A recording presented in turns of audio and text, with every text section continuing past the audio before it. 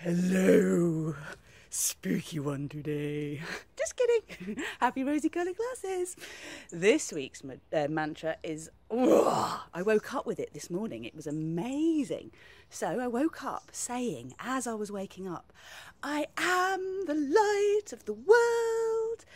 And then the second bit came in, which said, and I am loving my shadow fully. I am loving up my shadow fully. So the full thing is, I am the light of the world, and I am loving up my shadow fully.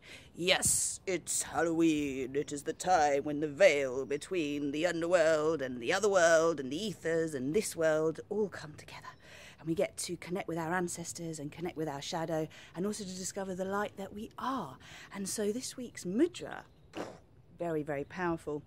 Like, it's all about facing your shadow at the moment, okay? When we're actually dealing with sort of moving into the darker months as well here in the UK, we're in a place where it's like, allow the darkness to come out, bring light and love to the darkness. And this weekend has been all about facing my shadow. I've literally been fighting demons in my sleep. I've had to remember the Lord's Prayer just to come out of, you know, this paralysis, this sleep paralysis, which is also the terror that binds us all and keeps us stuck in our ways and stuck being automatrons, doing what we're told and not actually challenging what's going on and going, excuse me, what are the repercussions of this? More information, please. And we all need more information. So I want you all to stand in your light and in your darkness this whole week, yeah? So we're going to use Naga mudra to do this. And the way you do that is you take your right hand, okay, I'll do it like this, and you place it around your left hand, so like this, right thumb in, left thumb above, okay? So I'll do it like this so you can see as well, or maybe even here. So you've got your left hand in front, right hand behind, bring your right thumb in, and then take the left thumb on top, okay? And that is basically Naga mudra. So you hold it in front of your heart and you cultivate a whole load of fire in your pelvis. This is your pelvic floor. This is your sexual energy. It's getting with your sexual lusty energy and what it actually means, and kind of going with it and saying, all right, let me rise this up. Let me take it from the base. Let me move it into the heart. Let me do good things with this. Let me be in integrity in my choices and my decisions. And let me also face all of the shadow aspects of my being that I don't like to bring out and I don't like to show the world.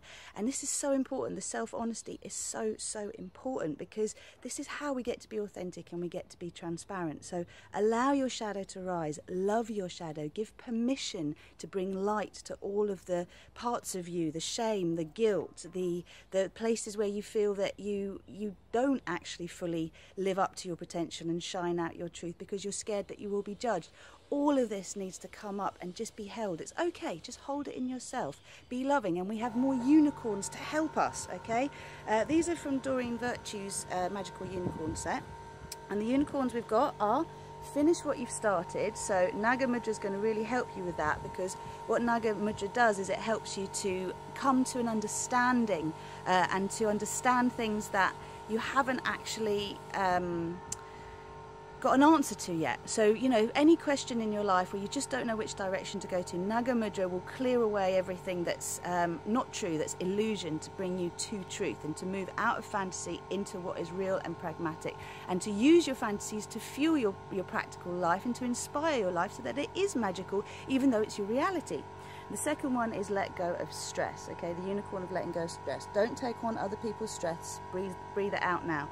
So you use the mudra to clear up your own energy channels, okay? And then you use the mudra to also protect your force field. So you create an energy field all around you, and this prevents you from taking on the stress of others. Having just come out of 3 weeks of being ill because I needed to clear my pain body and my emotional body, it is really important to keep your field strong. And the way that you do that is you don't take too much on, learn to say no, and also try turning your Wi-Fi off at night. It will really help you to sleep.